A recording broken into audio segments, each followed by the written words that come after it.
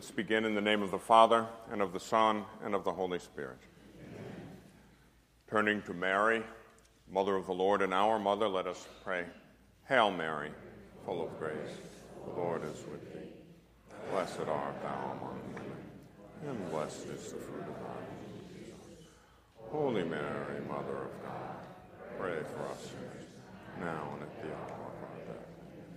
O Mary, conceived without sin, pray for us who have recourse to thee. In the name of the Father, and of the Son, and of the Holy Spirit.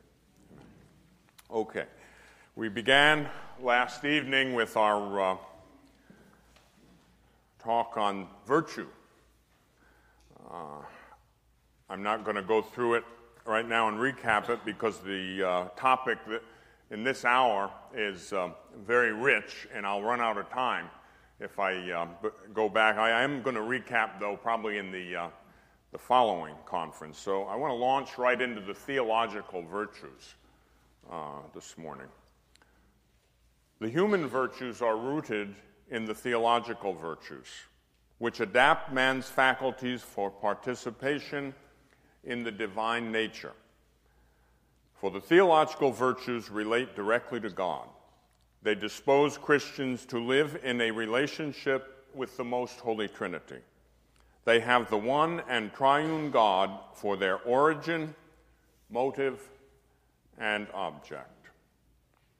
As I told you last evening, the theological virtues are unlike the human virtues. They're not something you necessarily acquire. You can acquire them through human effort. We acquire them through baptism.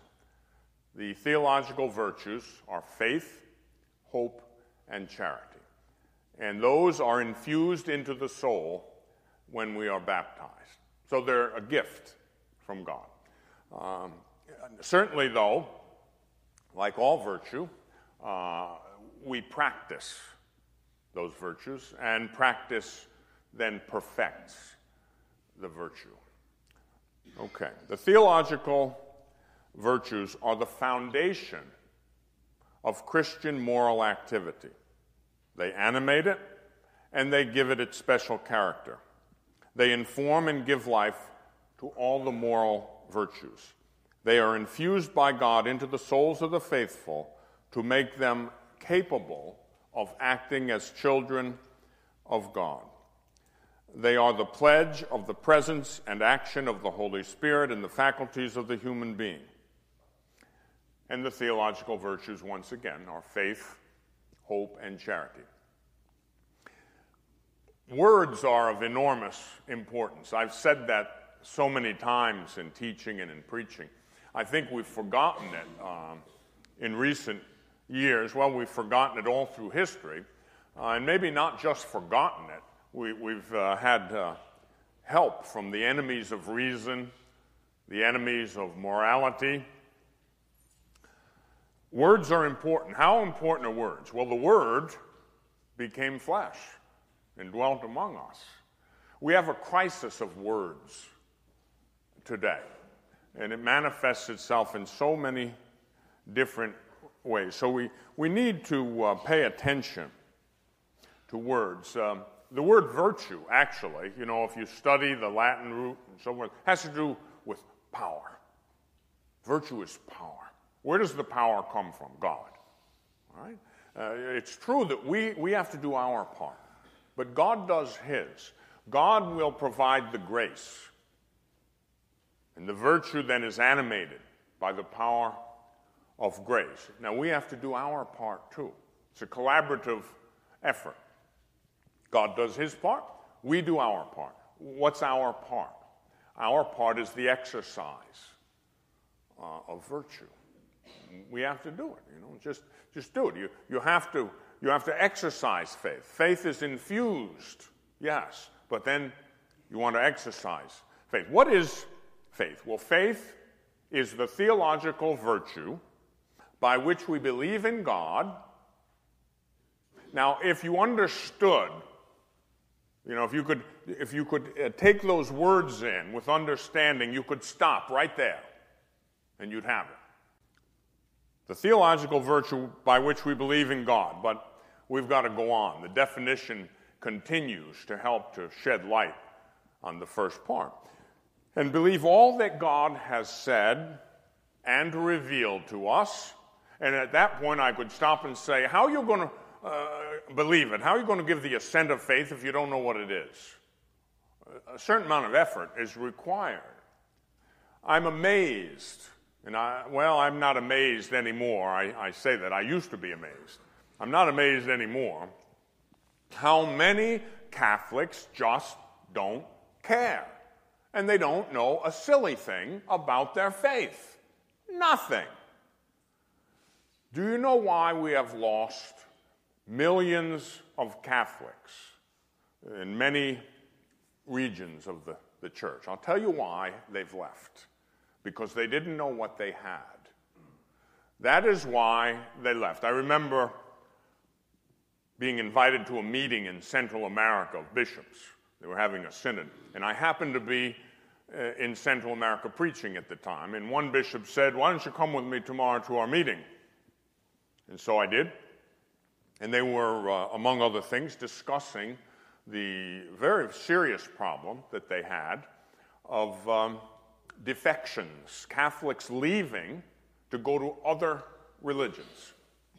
Catholics leaving the Catholic Church to go to the Jehovah's Witnesses, to go to the Mormons, to go to the Assemblies of God, to go to all different religions.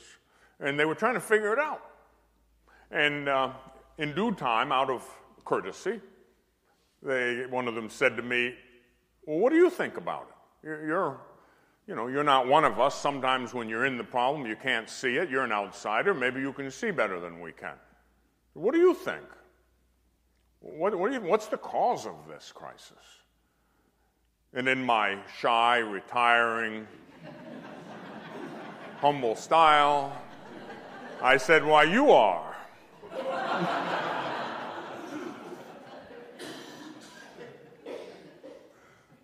With all due respect. You're the cause of it. Why? Because you've allowed every aberration under the sun to come into your respective jurisdictions. You've allowed so-called liberation theology to push the authentic faith out. You haven't taught the Ten Commandments and the Seven Sacraments. You haven't stuck to the basics. So, when any vagrant wind of false doctrine or novelty blows in any open window, the people, sheep that they are, Jesus called us sheep for a reason, you know that?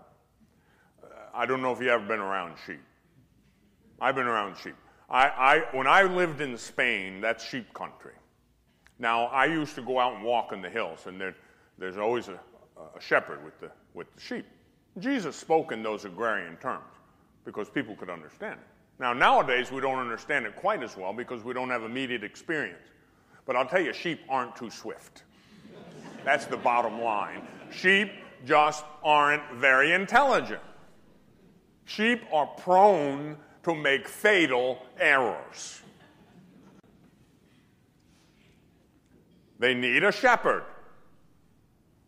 And hence my comment, and it was meant to be a respectful comment. I wasn't trying to tear them down, but I meant it. I was deadly serious. It's your fault. You've permitted this. You've facilitated it. You enabled it. Those are some of the ways we can sin, by the way, that I just enumerated. You don't just sin by commission. You can sin by omission. You can sin by looking the other way, by a nod and a wink. You can sin terribly that way. So, what happened? The faithful defected. They went here, there, and everywhere, such that in the previous 3 years, those bishops had lost over 5 million Catholics in their respective dioceses. Why? They lost by default. We have the fullness of revealed truth. We have the fullness of God's revelation. We have 7 sacraments, not just 2. You have to remember, 5 of the 7 sacraments require the ministerial priesthood. Protestants, God bless them and I love them, they have baptism and matrimony. Those two sacraments are valid. They don't require a priest, ministerial priest. 5 of the 7 require a validly ordained priest. We have all 7. So why did they leave? I'll tell you why they left. They didn't know what they had. That's why they left. We're uninformed, uneducated, maleducated. Faith is the theological virtue by which we believe in God. Believe everything God has said and revealed to us. Now, in order to believe it, give the assent of faith, the obedience of faith. You know, that comes from a Latin, ob audere. What do we assent to? What's heard. That's what we assent to. What's heard. How are you going to hear it if you're not listening? And how are you going to hear it unless someone preaches and teaches, as the Scriptures say? And so, faith, we believe everything God has said and revealed. That involves a certain amount of listening, hearing, a certain amount of study, a certain amount of education. That's why, by the way, in recent years, the devil has taken the high ground. The high ground is education. The high ground is formation. You take the high ground, you control the outcome of the battle. Any commander knows that. And that's what's happened. We've had an undermining of education, novitiates, universities, seminaries. The high ground, very often taken by the enemy. So we believe everything that God has said and revealed to us, and we believe everything Holy Church proposes for our belief. And as I've said before, it says everything. It doesn't say some of, part of, or a percentage of. If we have the theological virtue of faith, we believe in God, we believe everything God has said and revealed to us, we believe everything, everything, everything Holy Church proposes for our belief, because he who has revealed it is God, or is truth itself. Why do we believe? This is important now. Why do we believe? Most people don't get that part of it, and that's why they get it wrong. Do we believe because it sounds plausible? It makes sense. No, that's not why we believe. That's not faith. We believe because he who has revealed it is truth itself, God. That's why we believe. The one who can neither deceive nor be deceived, God Almighty. Now that's faith. That's the theological virtue of faith. To believe in God, to believe everything God has said and revealed to us, to believe everything Holy Church proposes for our belief, because he who has revealed it is truth itself. I can tell you something that I have, as some of you know very well, I have all kinds of defects. I do. I am as deficient as a human being can be. I got a lot of defects. But I can tell you one thing. I can look you in the eye and I can tell you this with 100% certitude. I believe everything the Holy Catholic Church teaches. I believe it all. Every bit of it. I don't profess to understand it all perfectly. I can't. I'd be God if I could understand it perfectly. But I believe every bit of it. Everything Holy Church proposes for our belief. That's a gift. That's something that's infused. I can't take credit for it. God's given me that. What's our part? Our part is disposition, to be well disposed. There's an old saying, things are received according to the mode of the receiver. In other words, you receive what you're able to, what you're disposed to receive. Are you open to the truth? 2 dimensions to the faith, as St. Thomas taught, the subjective and the objective. The faith has to do with the truth. The truth isn't something. The truth is somebody. All truth that truly is subsists in him who is the truth, God. So we're not talking about something. We're talking about somebody. God, the quintessential, objective, absolute truth, the one who is. I am who am. That's the object of faith, truth, God. And then we have a subjective dimension. When I say in the Apostles' Creed, I believe, what am I saying? I believe what we believe. I believe. That's a statement concerning my subjective disposition. I believe not just anything. When I say the Apostles' Creed, when I say I believe, I don't believe just anything. I believe something very definite. I believe what we believe. Now, who's the we? And this is important. Of course, when we profess the Nicene Creed, we say we believe one God. I believe what we believe. Who's the we? The church. Now, very often you'll hear it in certain circles proclaimed, we are church. And very often that is if you have ears for the symphony of truth, that is a discordant note very often. We are church. And what they mean is what we say goes.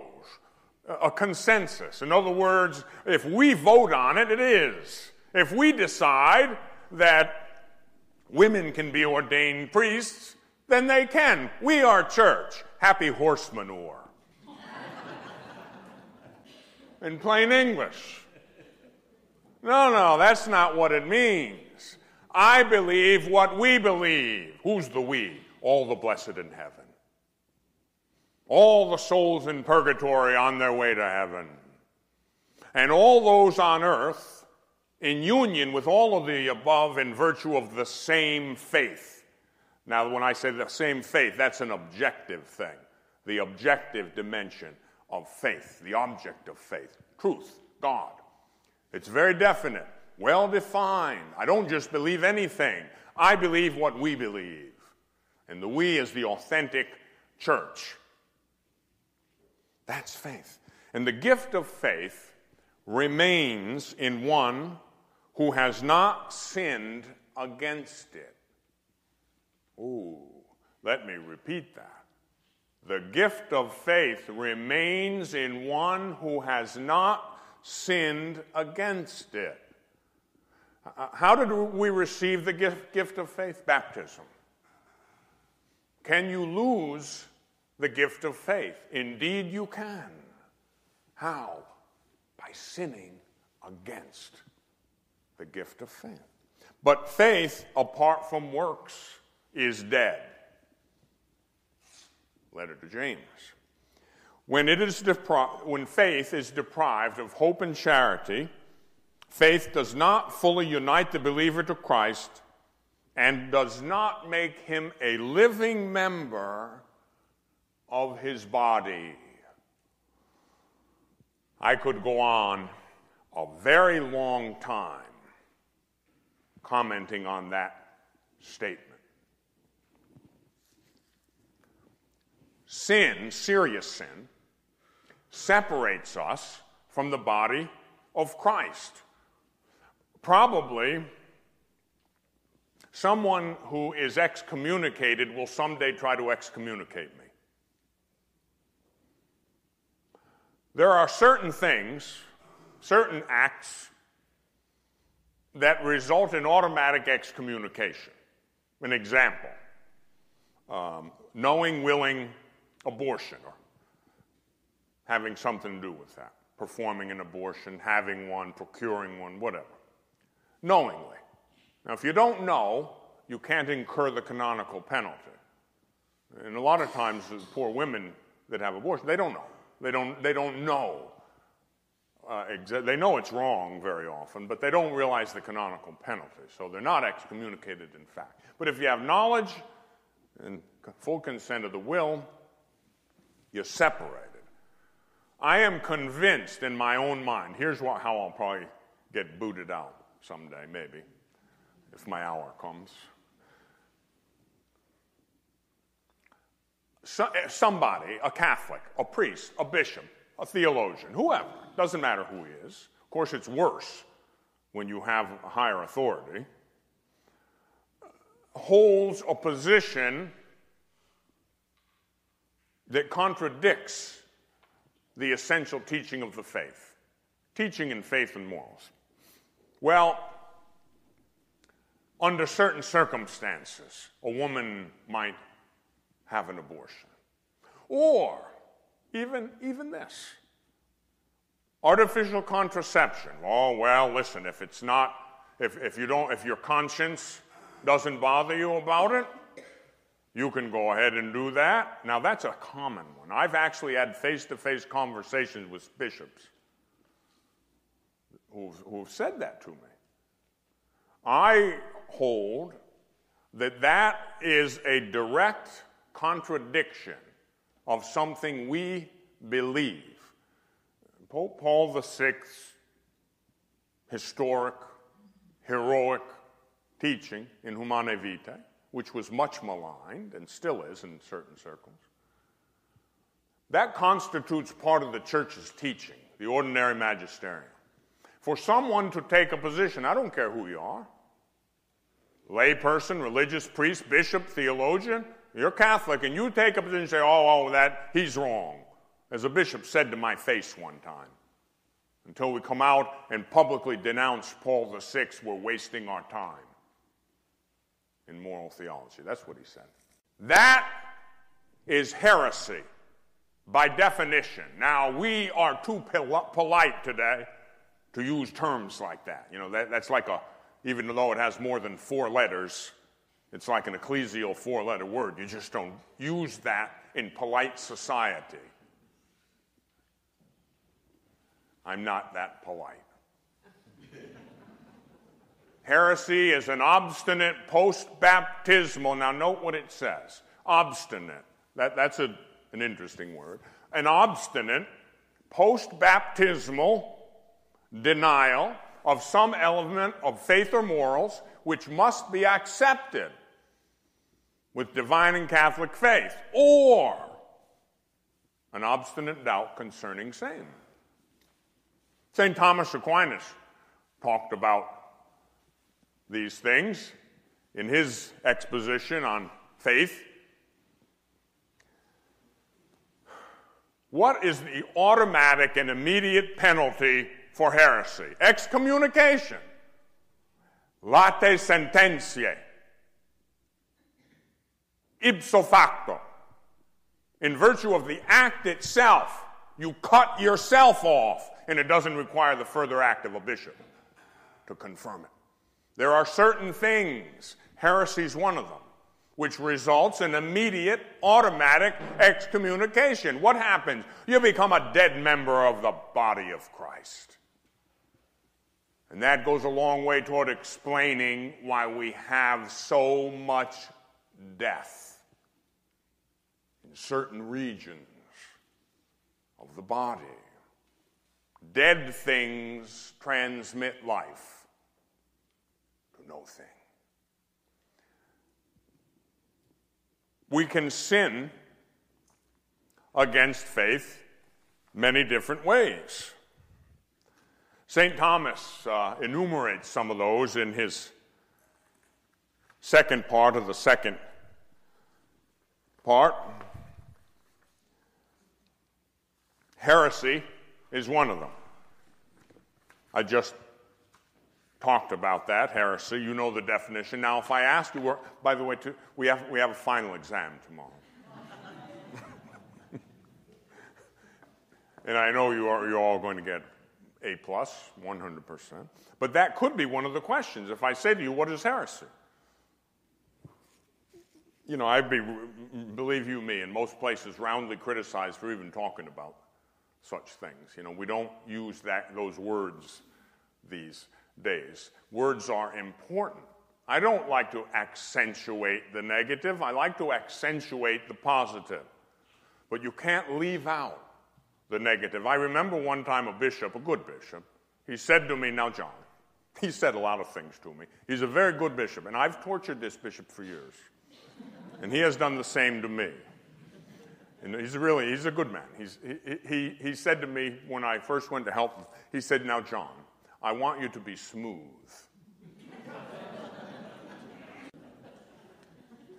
John, I want you to be smooth in order to gain a constituency. I swear those were his exact words. I want you to be smooth in order to gain a constituency. And I looked at him and I said, you've been a bishop too long. What are you, a politician? Be smooth? Me?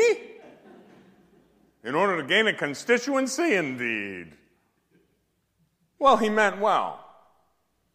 He said a lot of other things to me as well. Some of them good, some of them indicative of him having been a bishop for almost 20 years, having to operate in certain political circles. Apostasy. That's another way you can sin against faith. Apostasy, in the simple sense of the word, is the renouncing of the faith. Hence, apostasy is a sin of unbelief, as St. Thomas teaches. In Catholic countries, for instance, we don't have too many Catholic countries left, but in Catholic countries, a ruler who proves apostate is upon excommunication justly deprived of the allegiance of his subjects. We have a kind of tacit, de facto apostasy, many places. Now, when I lived in Spain, Spain was a country you could call it a Catholic country. I don't know if you can call it such now. I'm not sure where the line is for the definition. Portugal would be called a Catholic country still. When I lived in Spain, all the children, the school children, now in public school, not parochial school, the children in the public schools, every first Friday, you could see them marching through the streets. You know where they were going? They were going to confession. That was still a fact of life in Spain, in the public schools. First Friday, kids would march off to the local parish to go to confession. The priest's salary was paid by the government. When I lived in Spain, the priests were still paid their salary, not by the church, by the government. That's interesting. Can you imagine in this country if Congress had to vote on an appropriation like that? Oh, the doggone priests, they're asking for another raise. Can you imagine they want $80 a week now?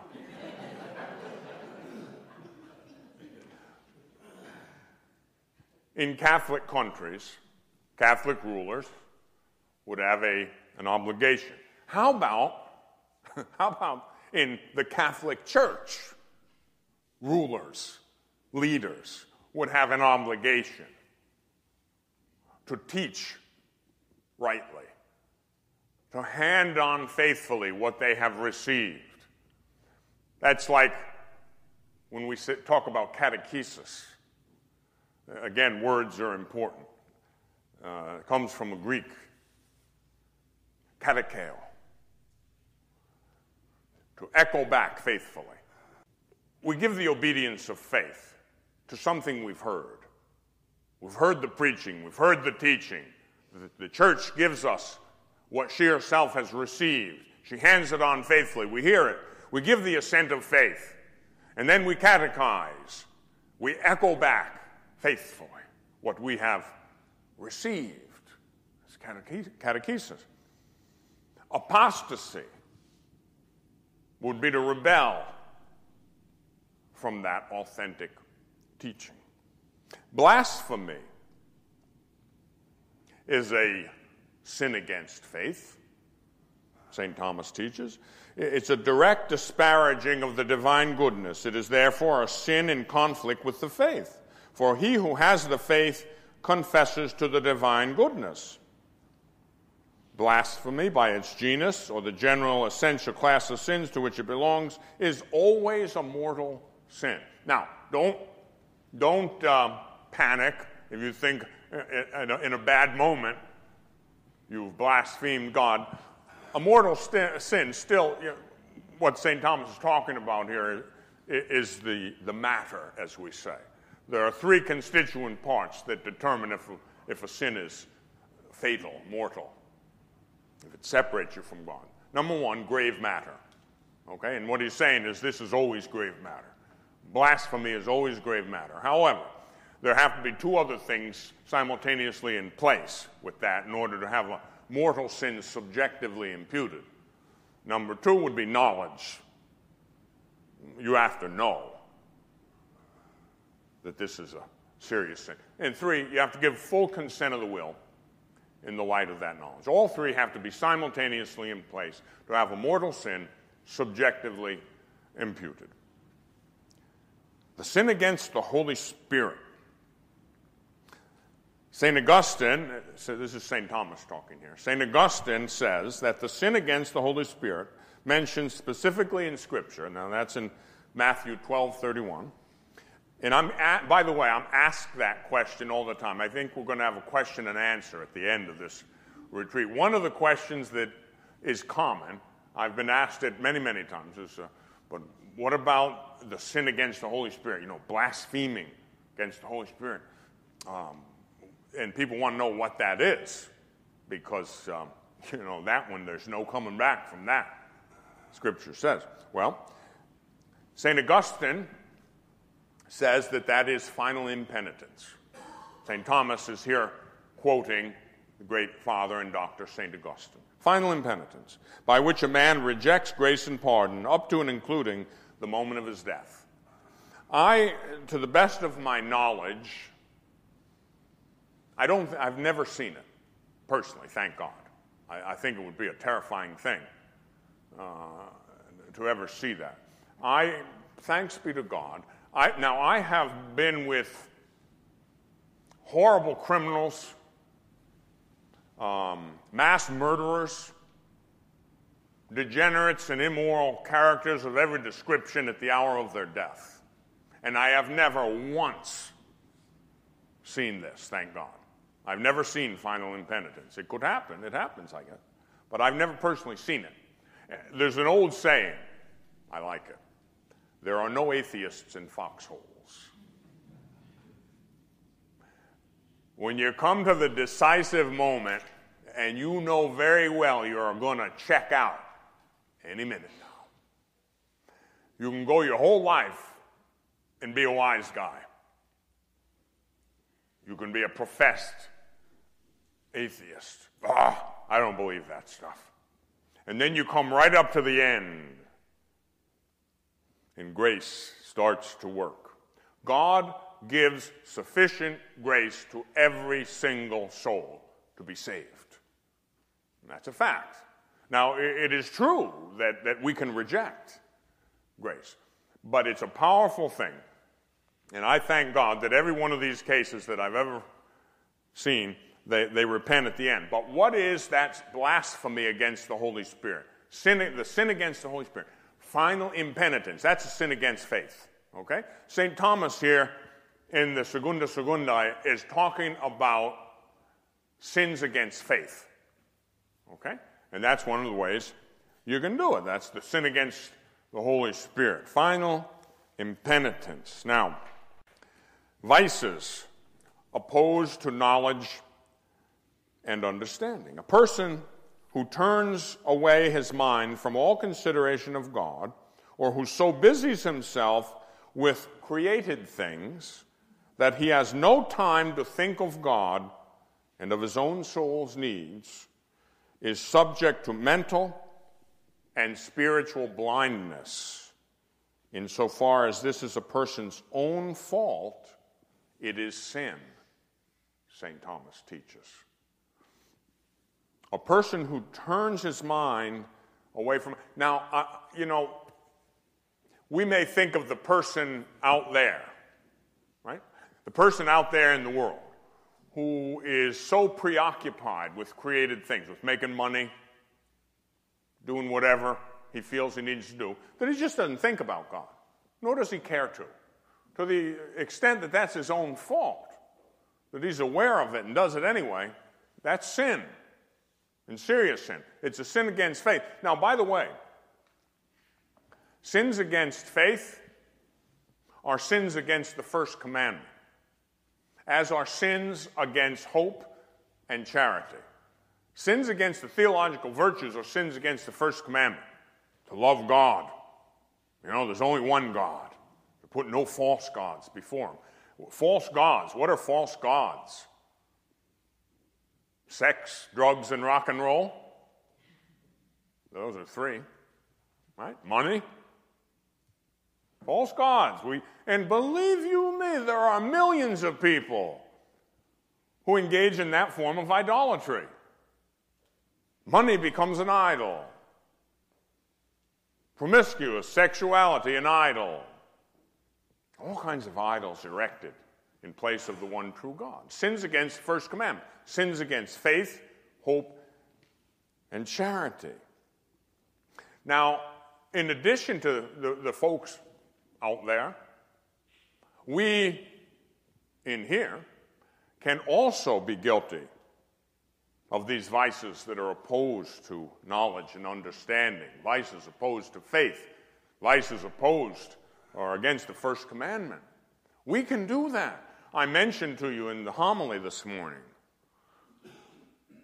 how sad I've been this past year at some of our brothers who've fallen, and I don't.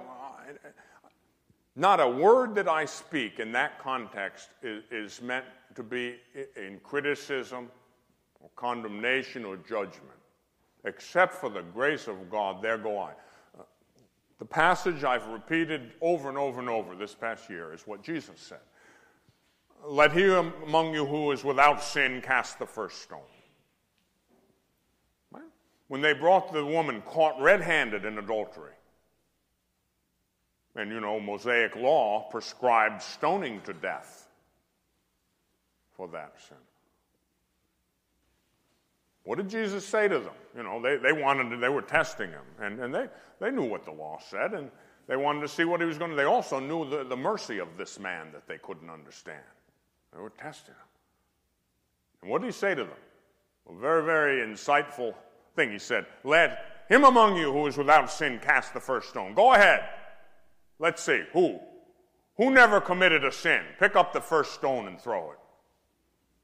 You remember what it says that he did? You know, all the elders of the synagogue had come. They brought this woman, Pharisees, in more ways than one. And what did Jesus do? It says that he bent down and he traced in the dirt. And then he stood up. Let him among you who is without sin cast the first stone. He went down and he traced some more in the dirt. And it says that they began to go away, the eldest first. Some commentators say that he was writing their sins in the dirt. And the eldest, having acquired a certain amount of self-knowledge, they left the party. Why? They recognized their sins. You know, if they didn't recognize them on their own at first, let him who is without sin cast the first stone. You know, maybe they're hard-hearted, hard-headed. If I said to you, you're trying to accuse somebody, and let's string this guy up. And I said, you throw the first stone. You put the rope up there. And then you were still obstinate. I bent down and I wrote your specific worst sins in the dirt. You know, maybe even the one you forgot about when you were 19 years old and you had more hormones than brains.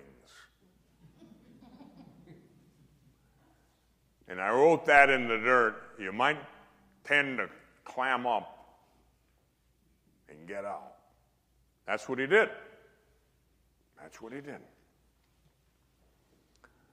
Sins against faith are sins against hope, and they are sins against charity. The theological virtues, there's a Trinitarian analogy that can be made. There's one God. Well, virtue, in a sense, is one.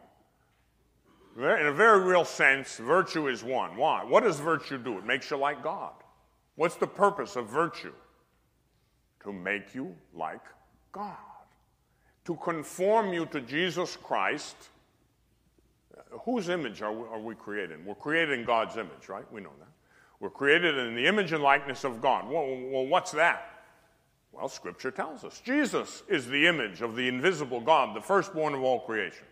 And so Jesus is the one we have to look at. What does virtue do? It makes us Christ-like. We become who we are.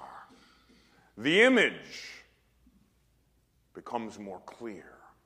We become children of God in Jesus, the only Son of the Father. That's virtue. Virtue is one. God is one. The theological virtues are three. Kind of like the Trinity, right? One God, three divine persons, Father, Son, Holy Spirit. Theological virtues, faith, hope, charity. There's an analogy to be made because what we're talking about here, remember, always come back to what we're talking about. We're not talking about something. We're talking about somebody. Okay? We're talking about God. Theology studies God and all other things as they relate to God. And so, the theological virtues make us like God. There's one God, three divine persons. We say in theology that the three divine persons, that wherever one of them is, there the other two must be, in virtue of what we call the divine perichoresis or circumcision. Wherever the Father is, there the Son and the Holy Spirit must be. Wherever the Holy Spirit is, there the Father and the Son must be. You can't artificially separate God. One God, three divine persons. Same thing with the theological virtues. Wherever you find authentic faith, the theological virtue of faith, you're going to find hope. And you're going to find charity. Otherwise, faith is dead. You know? Faith without works. Show me your faith, I'll show you my works. St. James says. And so that's very important. They articulate those theological virtues. They articulate. They constitute a oneness and integrity. They are compenetrated, interconnected. Faith, hope, and charity. If you don't have hope, then you don't have faith. Why? If you believe everything God has said and revealed to us, you believe in His mercy. So you got to have hope. What's hope? Hope is a desire. Hope is the theological virtue by which we desire heaven and eternal life. We trust. What do we trust in? We trust in the promises of Christ. And what do we rely on? Ourselves? We rely on our own strength? We rely on the help of the grace of the Holy Spirit. That is the theological virtue of hope. You can't have faith without hope. And you can't have faith without charity. What's charity? The theological virtue by which we love God above all things for His own sake. Not because of what He can do for us, but because He's God. And He deserves our love. And we love our neighbor as ourselves out of love for God. If you have authentic faith, if you have the theological virtue of faith, you're going to have hope and you're going to have charity as well. You have to. Otherwise, you don't have authentic faith. Why? Because you don't believe everything God has said and revealed to us. You don't believe everything Holy Church proposes for our belief. So you see the interconnection among the theological virtues. It's a package. It all goes together. But don't, as some of the saints used to say, don't break your head trying to think how that all works. You don't have to do that consciously. You don't have to say, let's see, which ones did I leave out? believe you me, the ones that you're not doing so good at, they'll be made abundantly clear to you, right? Whatever it is that you're lacking, if you're lacking in patience, that's going to manifest itself to you, and you're going to know to pray for that and to work on that. If you're faltering in faith, I thank God that I guess I have so many other things to worry about and to do that one hasn't been a problem. God's preserved me from trials of faith. I just don't have a problem with belief. It's just there. I don't have to wrestle with that. But I have known many people who've had to wrestle with that. They just can't. So they say, "Oh, I don't know if that's true." You ever meet people who think too much? You know, I mean, now thinking's a good thing. Don't get me wrong. God gave us a brain, and it has a function. We ought to use it. So it's a good thing. But sometimes people just wear themselves out trying to rationally convince themselves. Remember, I said that last night. People say this to me. They say to me, "If you can explain the Trinity to me, I'll become Catholic." That's such a question. Satan himself must be posing that question. I think he's the only one smart enough. He's a bright fallen angel to ask a question like that. Well, if you can explain, and they mean, fully and rationally articulate exactly what the Trinity is.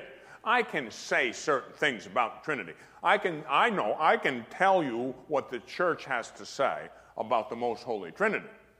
But I guarantee you that isn't much compared to what it is. Just not. People say, well, if you can explain to me how Jesus is really, truly, and substantially present in the Eucharist, Blessed Sacrament, why, I'll become Catholic right away. And I know what they're doing. They're trying to trip me up. And I always do it. Hey, I'm a kindergarten teacher. Always have been. The day I received my doctorate in Europe, my mentor, the director of my thesis, said to me, "You've now earned 5 university degrees. You've earned your doctorate and your other degrees with highest honors. What are you going to do? At what level will you teach, Father?" And I didn't even have to think about it. I said kindergarten. Now, he expected that I would say in the seminary, or I'll teach master's degree, licentiate, or doctorate candidates. That's what he thought I would say. He said, well, my superiors, after they spend all that time and money educating me, they'll certainly put me in a place where they can. Nah, I'm teaching kindergarten. And by the way, that's probably the most important level. It's the most formative, right? You form the little minds. You make them receptive. I'm a kindergarten teacher. Always have, always will be. Basics. Simple truth. Taught simply. And so, faith. That's something that I haven't really had to struggle with, but I know some people do. I believe it all. That doesn't necessarily mean that I have an easy time living it all. At times, I become exasperated. At times, I don't manifest as much hope as I should, although I know with absolute certainty there's a God in heaven and that he's faithful and that he will do everything he said he will for her. And I know his mercy is absolute. I know that, but I don't always act like that. Sometimes I'm beaten down by the battle. Maybe you are too. Faith.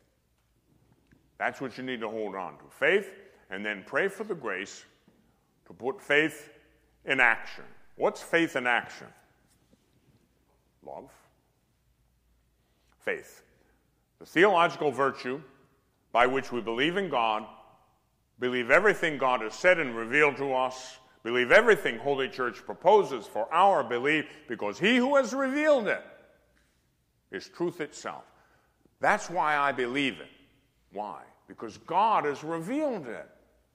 God's not a liar and a deceiver. God can neither deceive nor be deceived. I believe it all because he has revealed it. That's faith. Hope.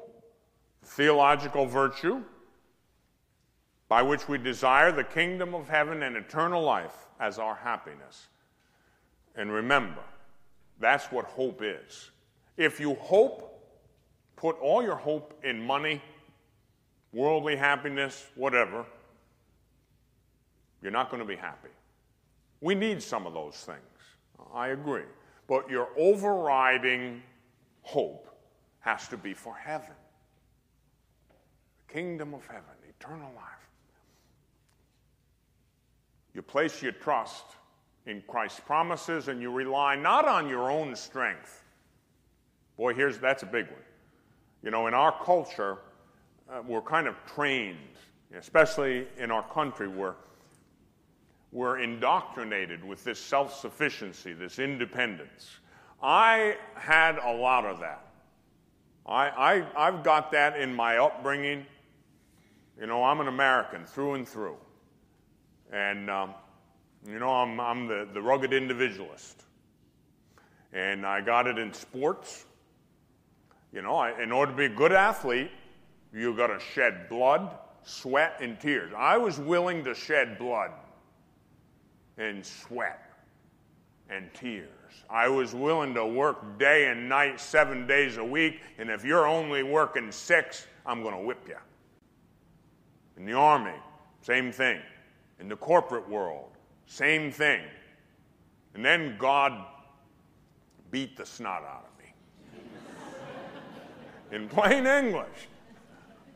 And I learned what I saw on the billboard one time in New York State.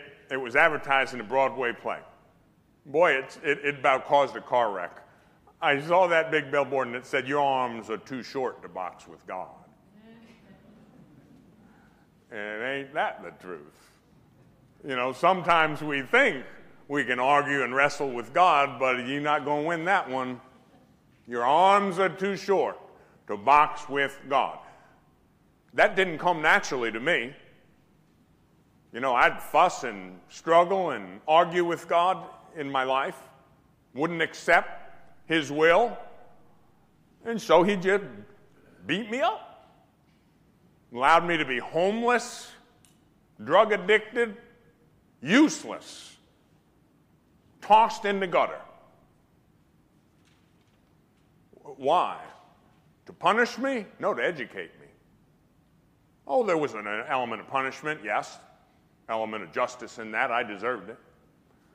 But it was more education than anything else. I learned that I just can't place my total trust in me because I'm deficient. I am finite. I am a creature. I will fall short. I will disappoint myself, and I will disappoint you. And so will every other human being at one time or another. But I place my trust in Christ's promises. I can never be disappointed. I rely not on my own strength, but on the help of the grace of the Holy Spirit. The Holy Spirit, the gift who contains all gifts. Now that's hope. And charity, to love God above all things for His own sake, and to love our neighbor as ourselves out of love for God. And don't skip over that last part. Out of love for God. I cannot love you unless I love God first. And then I can love you out of love for God. I use the analogy of the vertical and horizontal dimensions of love. And once again, I have this wonderful big crucifix here in the chapel to illustrate the point. You see the vertical beam of the cross? You know, the one that goes up and down. That illustrates our relationship with God, right? God in us. Creator, the creature. The infinite, the finite. I've got to establish that first. My relationship with God, the vertical dimension of love. And then the horizontal dimension of love, that represents my relationship with you. with all of humanity, indeed all of creation. I can only love you when I've loved God first. You have to be plugged into the power in order to shine as the light of the world. And so you have the horizontal dimension of charity and the vertical dimension. The two go together. That's charity. Love God above all things for his own sake. And then I can love my neighbor as myself out of love for God. And remember what you get when you do all that. A cross.